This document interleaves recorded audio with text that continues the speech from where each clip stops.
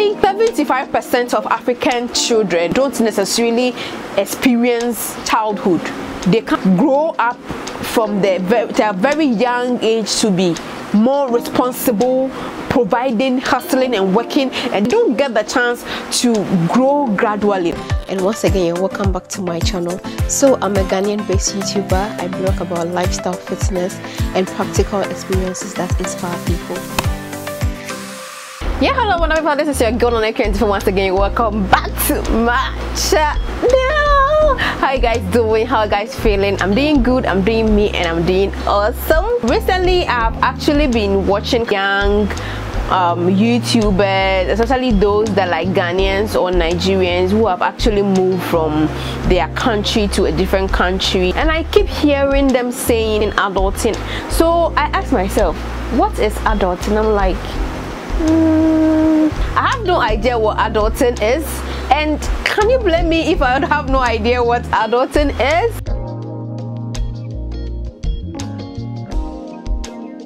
So you cannot blame me if I tell you that I don't know what adulting is. And according to Google, adulting is a practice of behaving in a way characteristics of a responsible adult, especially the accomplishment of mundane but necessary tasks.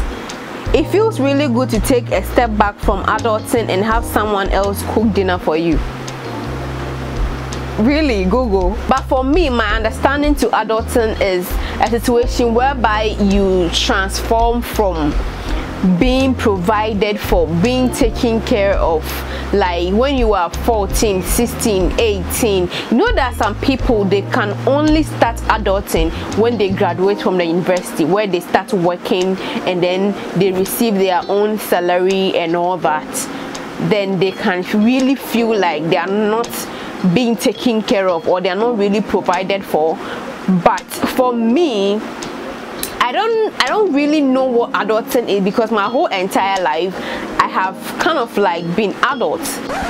What?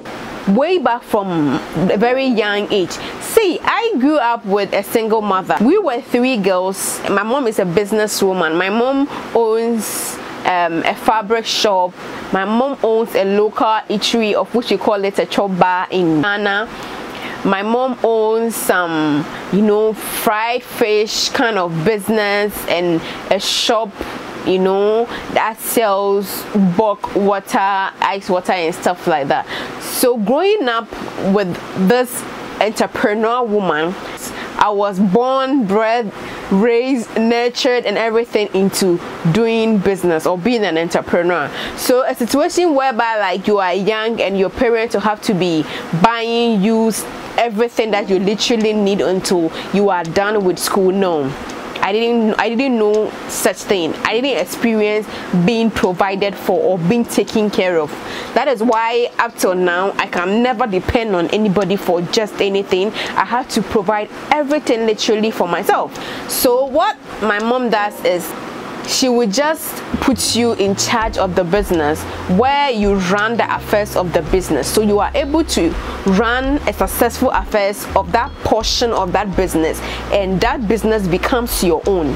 So my mom, in my mom's local eatery, she sells fufu, rice, bangkun, kokonte and fried fish. So at some point in my life, as I remember growing up, I've always known how to, you know, work for money. So I remember at age 8, as I can see myself and know that this is me, I'm grown and everything. At age 8, I remember I used to sell orange, and where I grew up, so the junction had 3 different roads to Kumasi, Accra and Takoradi. So all the big trucks and the passengers and all those small trucks and everything, they practically alight at my junction. They eat there. It's kind of like a stopover.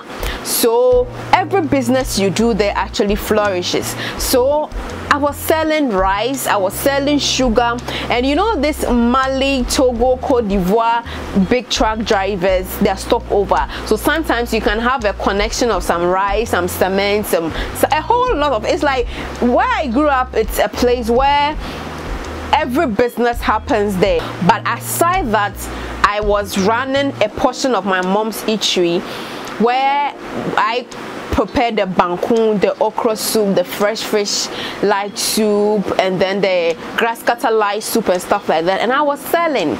So as at like 14 14 to 16 before JHS, that was the business I was doing.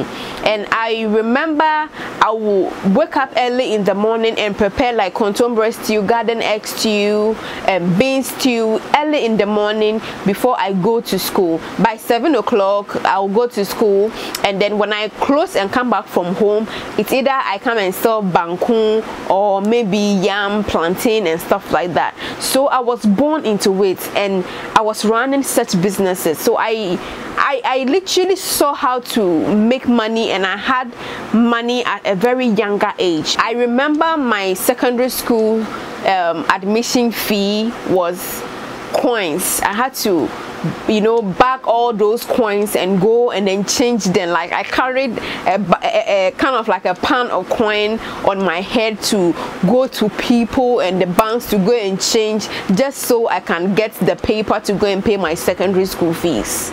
That's how serious it was. And even when I went to secondary school, I was still doing the same business. When we vacate, where I just show my mom where my money is, and she would just go and buy me maybe the corn dough, the cassava dough, okra, fish and everything. So by the time that I come, everything is packed for me, and then the moment I get home, I remove my uniform. The next day I'm back to business. I am selling, and then I will be, if the holiday is like 3 weeks, I'll be gathering my money so that I can go and pay my school fees and purchase some provisions for myself till school opens. So the moment school opens, my school fees is ready, my provision is ready, like everything that I need for school is ready.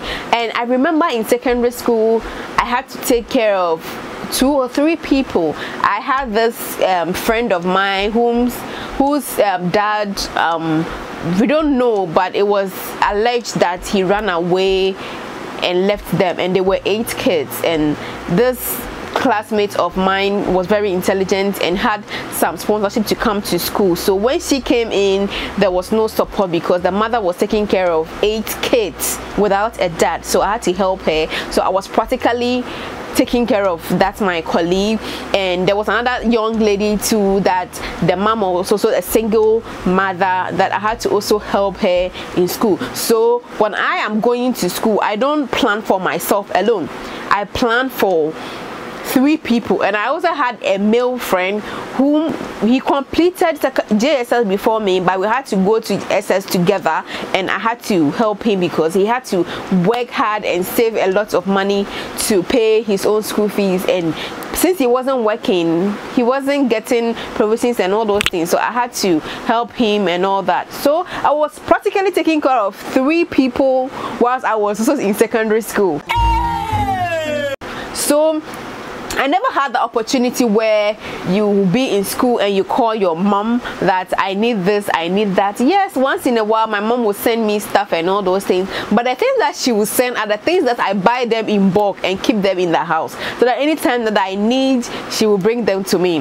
And it was so amazing that I never saw myself as a child or as a teenager or growing up, because like I said all these things at a very young age. So I didn't know whether I was younger or I was older, I was adult, because I didn't celebrate my birthday. Like whilst people were celebrating their 16th birthday and enjoying life, I was busy selling and making money, you know. Completed secondary school, I think at somewhere 18 to 19, and when I came back home, I was still, you know, selling. So I never saw myself as a child. My mom had like 7 to 8 workers, and they were all grown, they were all matured people. So, and they were not kids. So I think at some point in time I realized that my mind was matured more than my body. You might see me to be, oh, this girl might be a bit younger,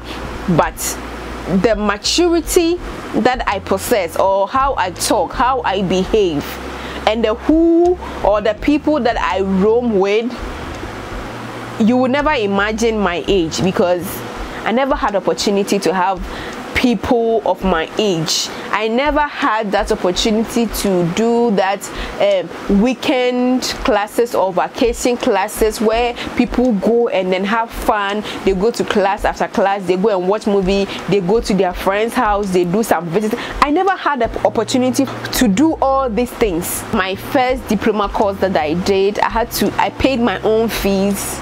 I took care of myself throughout my first diploma. After my first diploma, I went to do cake and sugar craft. I literally took care of myself the whole entire course. When I finished the cake and sugar craft school, I went to do SQR in database management. I practically took care of my own self until I realized that it was too technical and stuff like that, that I couldn't contain the whole, you know, mathematics and scientific stuff, and then I stopped the school.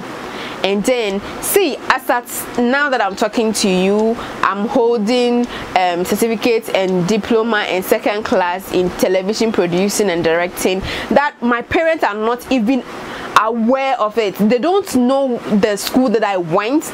They don't. I'm not sure my dad or my mom knows that I have a second class in television producing and directing. I remember I had to run away from home because I felt like I wasn't happy again. I didn't belong there. There was a different lifestyle that I wanted, that I couldn't find myself being at where I was and establishing all the things that I really wanted to establish. So I had to run away.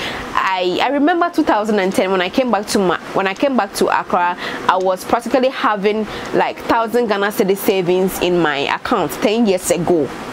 You know, that I was so kind of like, I wanted to explore life, I wanted to live life, I wanted to run away from this hustling and, you know, always working hard and all those things. So when I ran away from home and I came back to Accra, all I wanted to do is be a child, see myself to be that 16-year-old where I want to have fun, I want to go out to have fun and chill, I want to make friends and all those things, until it hit me back again that no, life is not like that. Like, you have passed that age that you will be having fun and chilling and all those things. You have passed that age, so you cannot go back to do all these things again. That I had to rewind my mind back again to the who that I am, and then still hustle ahead. And until now, like, my mom doesn't know where I live, my dad doesn't know where I live. It's only my younger sister that knows where I live. And my whole entire life from my young age up till now has been me hustling and God's favor. That's all I can say. There has never been where I can depend on people. Even if somebody is providing me with something, there might be of service that I'm offering the person. Or if there is no service and the person is doing me good, then probably it's God's favor upon my life. So if I sit down to think about all these things and how my whole entire life has been, I can't say I know what adulting is, because right from the young age I've been hustling. I never had the chance to experience my 16-year-old or my 18-year-old or my 14-year-old. I practically have no idea about all these things. So when I see young people who have now maybe graduated from college or university, and then they are hustling now and they are providing stuff for themselves, and they go like, adulting is a scam, like adulting 101, I'm doing this, I'm doing that. I ask myself, what is all this adulting all about? Because your girl didn't know all these things. Being adults from my younger age has actually helped me a lot to be able to stand every pressure, every step of my life, or every situation that I've actually been in. I've been kind of like a master of every situation that I've been in, because there has never been anybody to stand up for me, to defend me, to provide for me, to say that I can relax and sleep and this person is going to provide for me. I think 75% of African children don't necessarily experience childhood.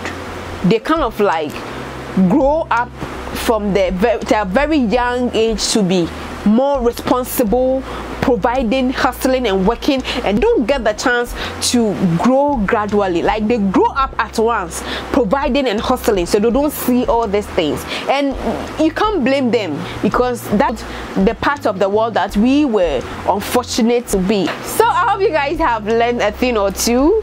Please don't forget to like, share and subscribe to the channel and join this journey of my life, as I am now about to start my adulting life. I'm now about to start adulting at age 30.